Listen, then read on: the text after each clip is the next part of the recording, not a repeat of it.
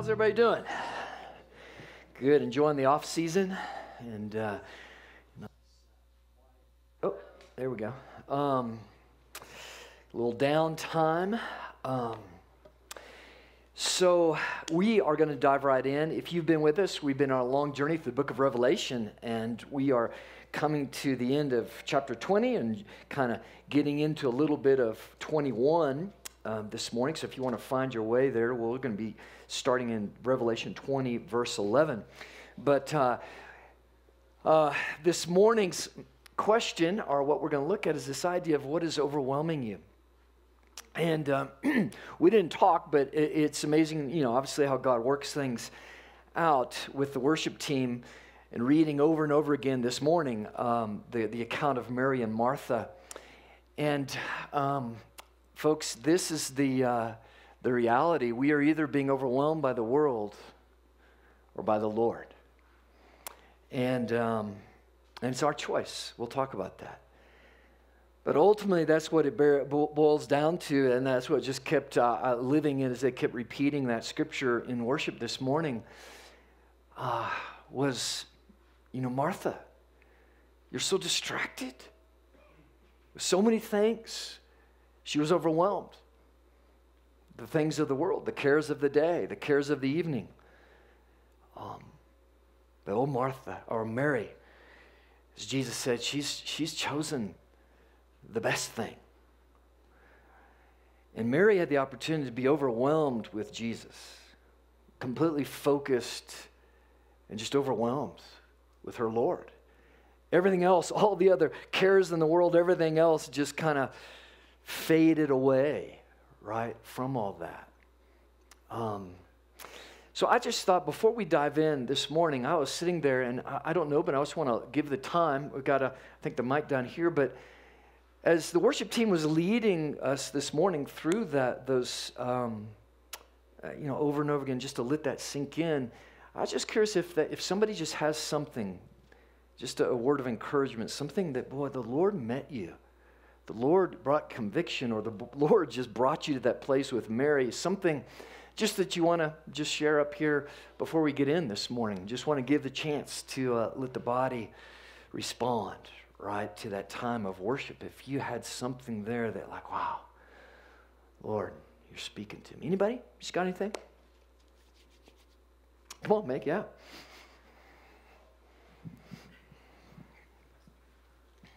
Awesome. It was probably just the really cute worship pastor that led me to. Yeah, I know that. It kind of moved you, I'm sure. So.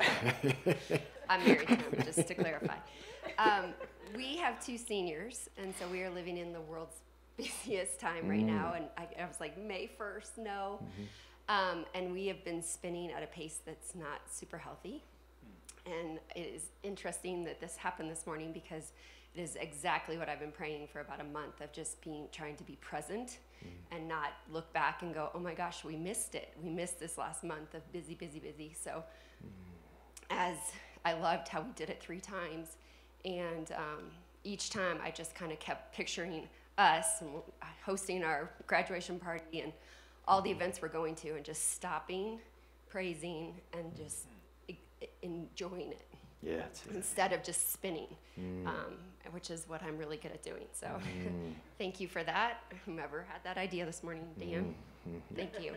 He'll take credit for it, even if it wasn't his. That. That's wonderful. Awesome. Thank you, Mick. Yeah, boy, especially in those big transitions, right, with kids, is the Lord meets us in that, in the blessings of family and kids. And I think sometimes it takes 3, 4, 5 times in the same thing, right, to soak it up. And so thank y'all for that this morning. I think that's fantastic. But folks, I just, again, if you miss everything else, we're going to dive into some deep water this morning. Of course, many of you said, we've been in deep water. This whole book is deep water, right? But hold on to this. What is overwhelming you? Right? There's only 2 options. There isn't a middle zone or another zone. It's either the world and everything in life, or it's the Lord. And there isn't this kind of other zone. It's either the kingdom of the world or the kingdom of God. And that's our choice. This is where faith comes in. This is where we're going to see, are we thirsty, right, for the things of the Lord? All right, so let me take us a little deeper, okay? I want to ask you a big question. This is a tough one. You believe that God has the right to judge your life? Do you believe that God has the right to judge your life? Whew. That's kind of a big turn, right? We just went down there. Now, I'm going to show, the Word of God this morning is going to show us why this is such a critical question to the gospel and how it has been amazingly left out of the discussion, more than you realize. And so what I want to sink in is there is no understanding the grace of God. There is no understanding the mercy of God. There's no understanding the gospel or the need for it unless I start here. Unless I start here. And so there's three options for us all. And the first one is this. We believe that God exists and we are accountable to him. As some have said, you know, we believe there's a God and we're not him, right? We believe this is the place that Scripture is speaking to, and that most people in the context of history would believe. Okay? Second one is we believe God exists, but we don't live like we're accountable to him. Yeah, there's a God out there, but I'm going to do my own thing, right? And the third one is we don't believe God exists, and therefore we're accountable to ourselves. And folks, just I'm not going to take too long. Just one thing. I've got a lot here that we could just break down culturally just to show what has been taught and is being taught to our children, and that permeates and radically comes in the church and impacts our view of the grace of God and the mercy of God, the greatness of the gospel.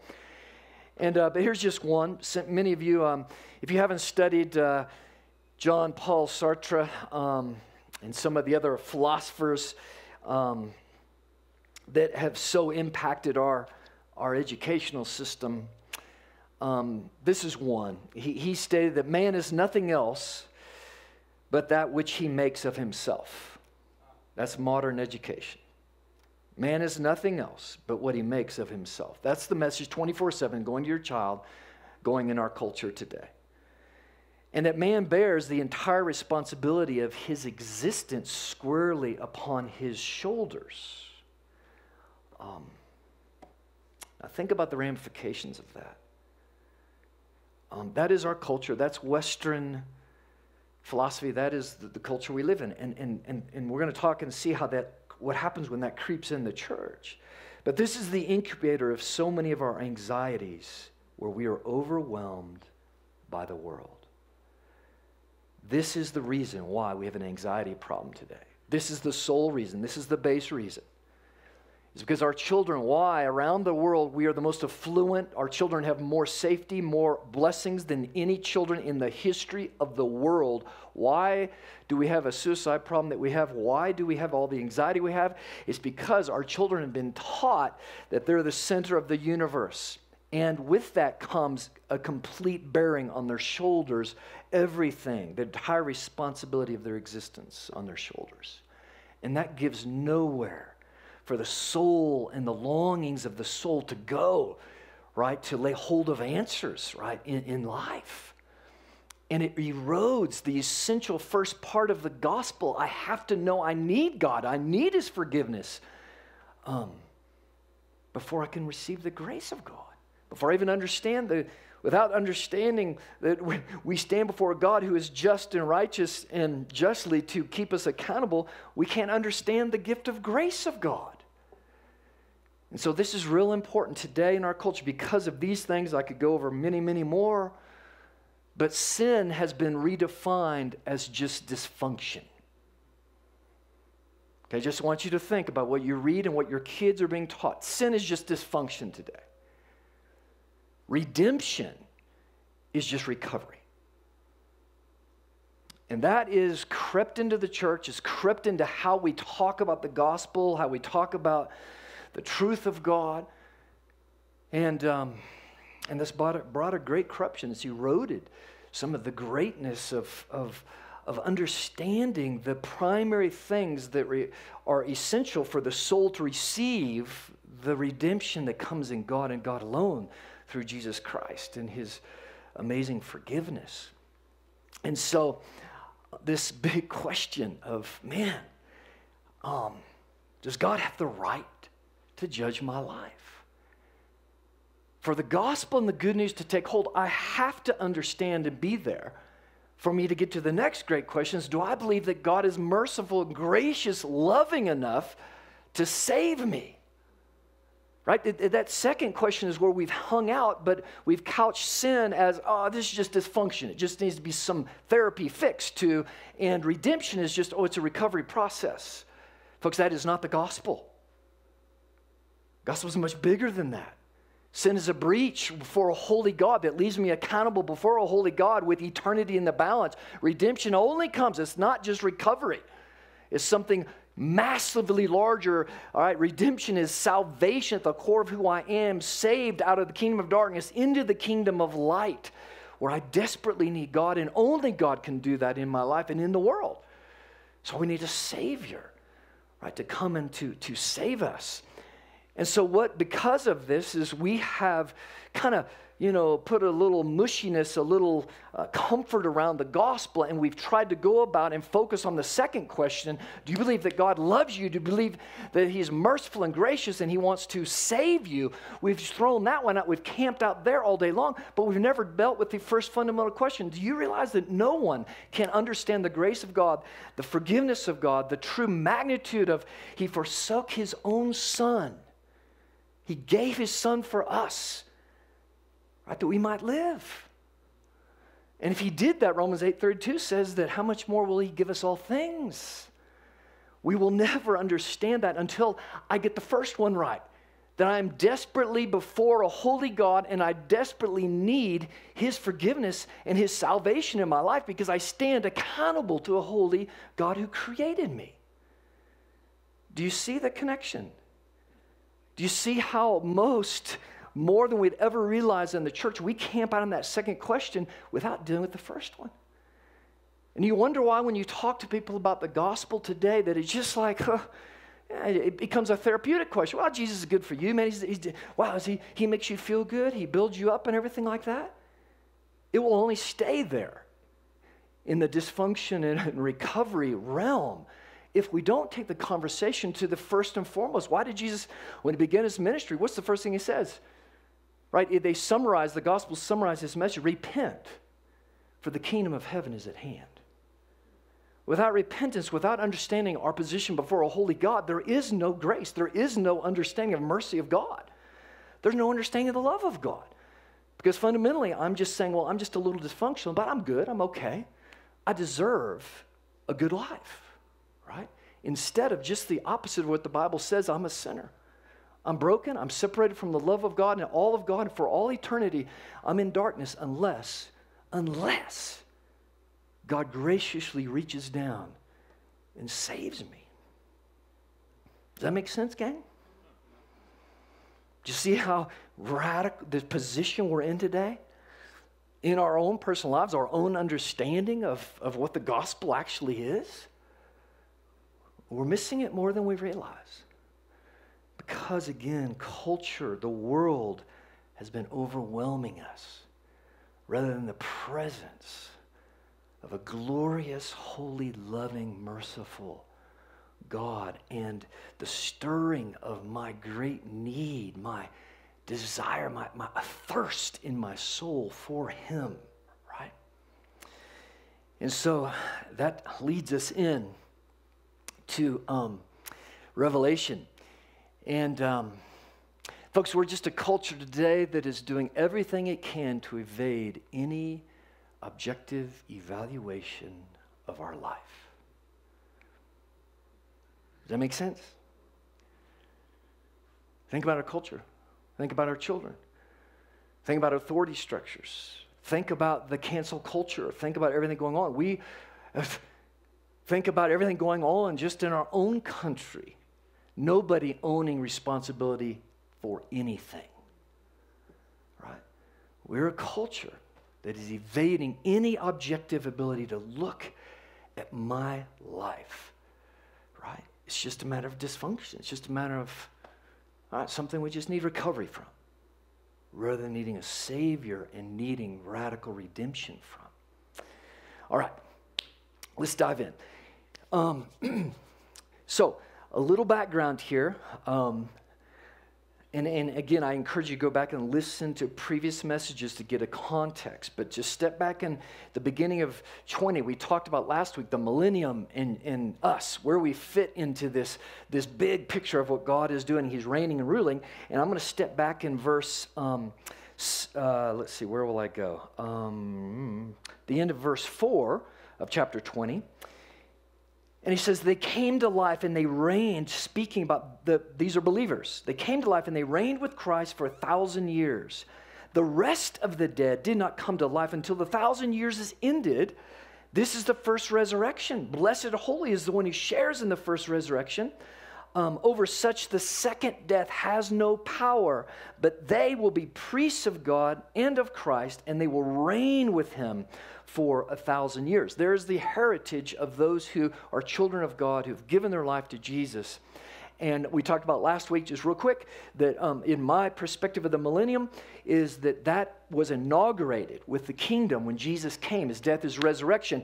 And we're in the midst of that, his church living out the millennium, the reigning and ruling, being priests, the church representing the kingdom of God, giving off the good news, the Great Commission, taking this amazing message to the ends of the earth, to the nations of the world. And this reigning and ruling, this first resurrection is, when we die, we have the assurance, no matter when we die, that we're present with God, the great cloud of witnesses that's reigning and ruling with Christ, that's returning to, that's waiting to return with Christ to this earth to bring in the final kingdom and uniting all things in heaven and on earth.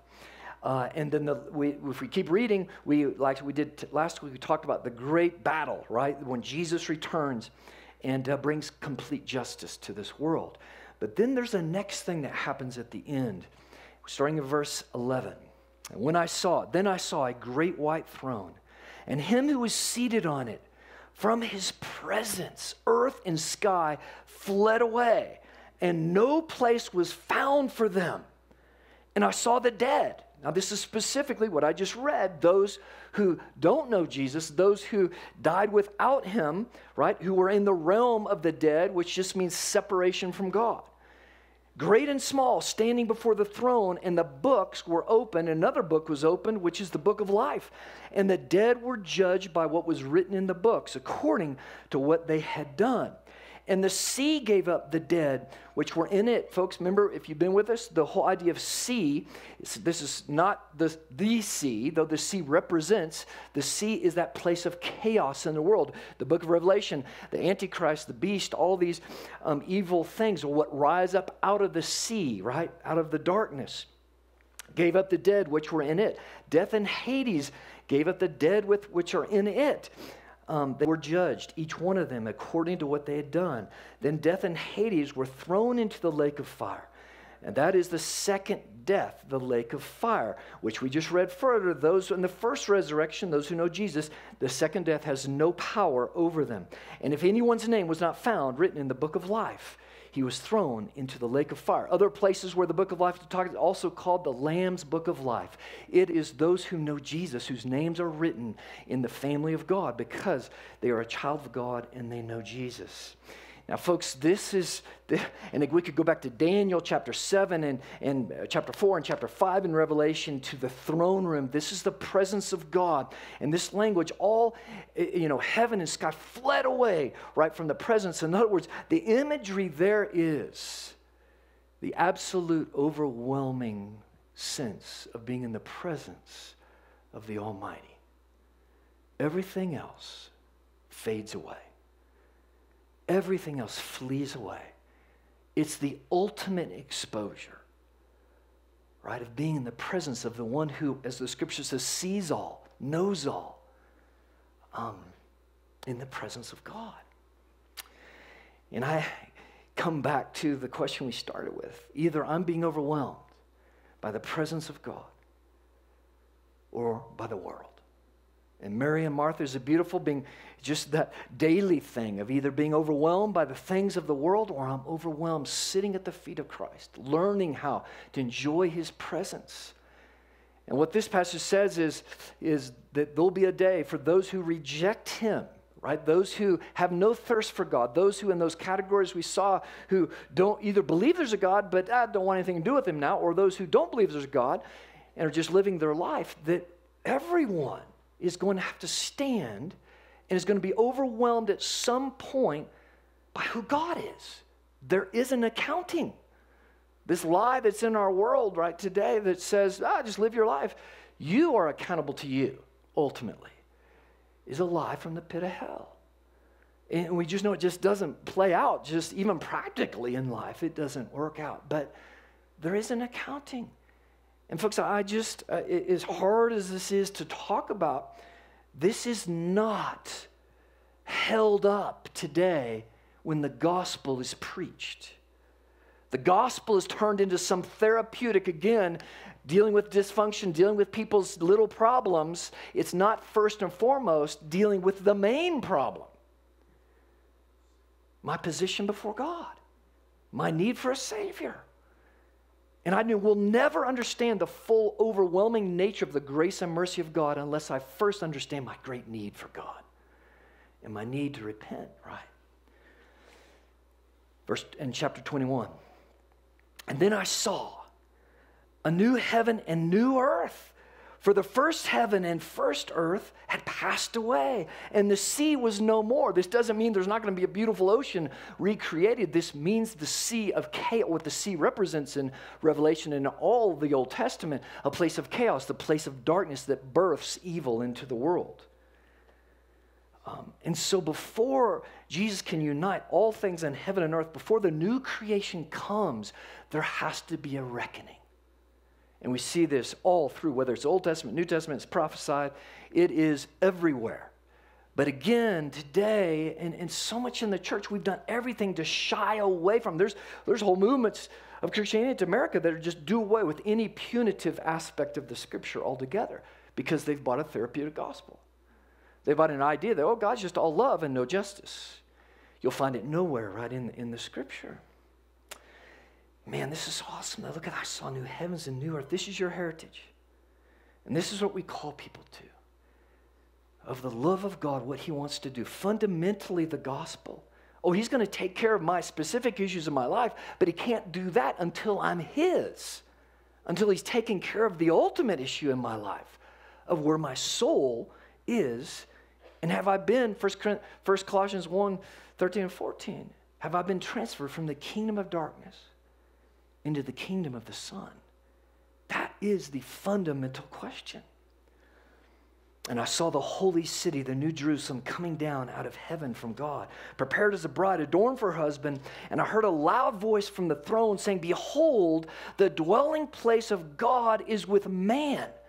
That's God's heart. More than anything, from the very beginning of the garden, God wants to dwell with you. He wants fellowship with us. That is what is to be taking place when we come to communion, when the church gathers. Why we're to gather regularly is to celebrate his promised presence even now with us, right, in the hopes of understanding. Ultimately, he's going to work all things out and create a newness in this creation where he can dwell again with us, even better than the Garden of Eden. And he will dwell with them, and they will be his people. God himself will be with them as their God. Now listen to this. He will wipe away every tear from their eyes, and death shall be no more. Neither shall there be mourning, nor crying, nor pain anymore, for the former things have passed away. Folks, just soak it up. But you know what? You can't get there until there's justice. And this is really, really important. People say, well, gosh, man, if some people don't look at what's going to happen here. How can I not be mourning and crying in eternity when all this other stuff we're reading about happens? Because guess what? He's going to make all things new. And there's a sense of you can't make all things new until, right, justice comes. And that's just a practical thing in life today. There is no there's no healthy recovery or moving forward to anything until there's a sense of justice, right? And forgiveness and all these things. And he who was seated on the throne said, behold, I'm making all things new. The old order of things is gone. Folks, this is your heritage. This is the whole plan of the cosmos and this world of when God hovered over the waters and created this, spoke it into being, and created you, uniquely you, in his image to have fellowship with you and to share his creation, that you would take dominion, and you will in the new creation. He's got a heritage for you far beyond what you, and in the next couple of weeks we're going to get into this exciting stuff about what this eternal life has waiting for us. Behold, I'm making all things new. And also he said, write this down, for these words are trustworthy and true. And he said to me, it is done. I'm the Alpha, the Omega, the beginning and the end. To the thirsty, I will give from the spring of the water of life without payment. The one who conquers will have this heritage. And I will be his God, and he will be my son. Now listen to this. But as for the cowardly, the faithless, the detestable, as for the murderers, the sexually immoral, the sorcerers, the idolaters, the liar, all liars, their portion will be the lake that burns with fire, sulfur, which is the second death. It's the only place we see this word cowardly. And in the context of Revelation, it is those who, in light of the pressure of the world, cave in the testimony. Those who let fear override rather than faith. Those who turn and hold on to the world rather than the Word of God. And they're faithless. And we see this theme all through, right, the Scripture. The detestable. Those who honor and who embrace the things that God sees as abomination. Those who are murderers. Jesus said those who hate their brothers and sisters. Those who embrace the cancel culture. Those who embrace hate. Those who embrace that way of living, right? Sexually immoral. Whoa. The lake of fire. Those who reject God's order of purity will not have a place with God. This is tough stuff. There's an accountability to a holy God. We can't just think, oh, God exists, and he's a gracious God, but I'm going to live like I want to live, and I'm going to embrace what the world says. It couldn't be any clearer here as it is all through the Scripture. We cannot be a people who are sucked into the way of the world, and are we going to be cowards? Are we going to be faithless in light of what culture is putting our way? Are we going to be faithless? And to cave in and start talking about, well, love is love, or are we going to stand for what pleases a holy God? What he's laid out from the very beginning is this is sacred, this is holy, this is what the context of the beauty of sexual purity. And this is not talking about people, because we've all are guilty of probably all these things, right? And this is the beauty of this is the difference. But if I say, Lord, I am desperate before you, I'm guilty. You have a faithful advocate, a Savior who will wash, as 1 John says, he's faithful and just to forgive you of all your sins and cleanse you of all unrighteousness, no matter how unrighteous it is. That's the good news today. To live blamelessly, not by his blood, by the covering of his blood, but to go through life and to hold on to these things and practice these things. There's a day of accountability. There's a day of reckoning. And there's an eternity that's called the second death that there is no return from. The sorcerers. Let me just try to describe this in modern terms. These are those who embrace an alternate reality. These are those who, through drugs and media or whatever, try to lead people into a different reality. Sorcerers. And embrace mediums and everything else. Idolaters, we all fall into that. It's honoring anything worthy, worshiping anything other, right, than God, as Mary sat at the feet, right, consumed by who he is. All liars. Satan is the father of lies. To be able to live a life that it's okay to lie. Folks, do I need to ask you, do we live in a culture that is, where has accountability gone? Where has accountability to somebody's words, where has the idea of lying gone in our country? It's just part of our culture. But you cannot be a liar outside of being broken before God and forgive me for this and desiring change and expect to be in the presence of God. And so I want to focus just in closing on these last two things, or step back to this idea. To the thirsty, I'll give the springs of the water of life. And to the one who conquers, they will have the heritage of God. And just in closing, this question. Do you believe God is gracious, merciful to save you? To save you. This is not a recovery. Christianity is not a recovery process. It's a radical transformation. It's a new life. It radically changes your identity, who you are, and your destiny. And without it, there is no redemption. There is no salvation. There is not a heritage of God moving forward. It is what we just read right here. It's the lake of fire. And I don't even want to think about what that is. Do you believe that God's gracious and merciful? And folks, I can't get there. Mercy and grace make absolutely no sense outside of the context of first understanding that I am desperate before a holy God. I need him to be gracious to me. And so, I think this is where it comes when I look at it. Wow, Lord, how do I do this? How do I become Mary and not be consumed with the things of the world and the cares of the world? And how do I do this? How do I get overwhelmed by you, God?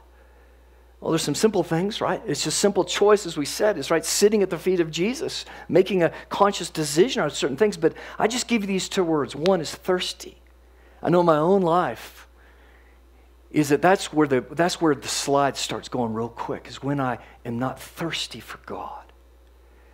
Is because then if I'm not thirsty for God, guess what happens? There's no gray zone. I become thirsty for the things of the world. And that quickly slides me away and I can't be a conqueror. In other words, I can't live with victorious faith in the midst of a lack of thirst. Is I'm not going to have a vision for the heritage of God. Those who conquer have the heritage of God. All of these things, all the blessings and promises of God. I'm not going to pursue those things. And so now it raises the question, well, how do I stay thirsty? How do I stay thirsty? And folks, that's a big question.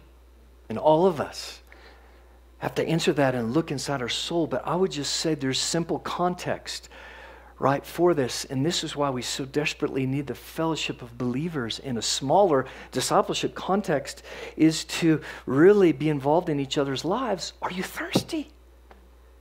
And to call it out in each other when we get dull and numb.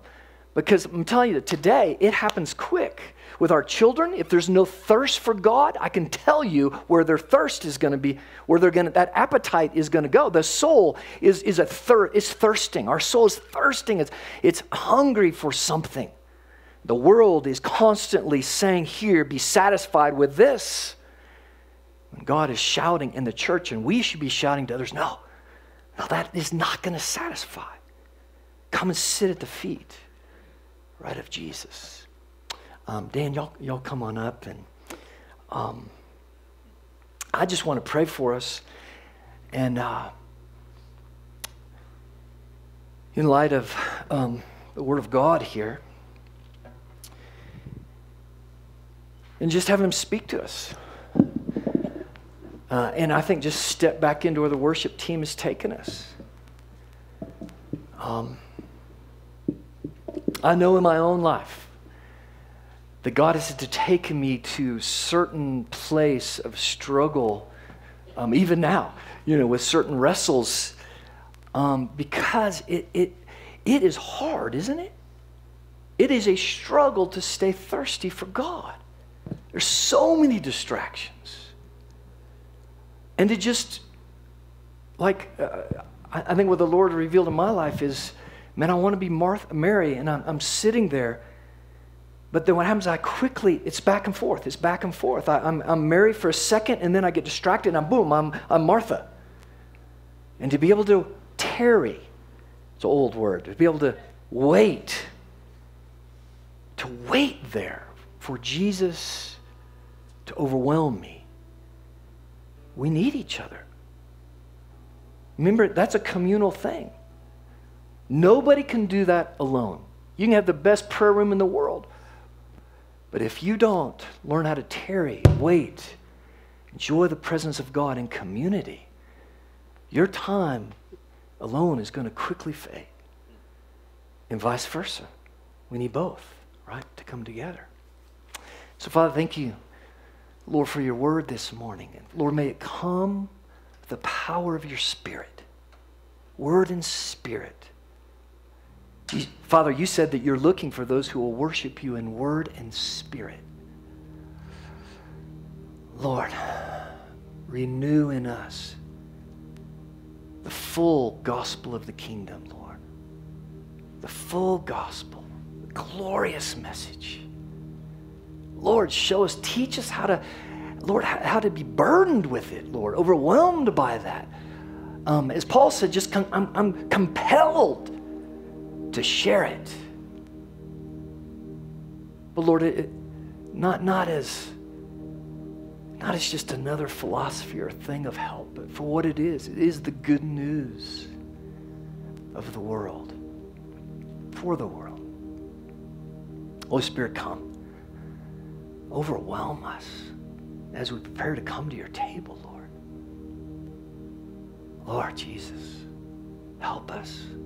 Help us to be a thirsty people, Lord, so we can be conquerors, Lord. Yeah, come, Holy Spirit. Thank you, Jesus.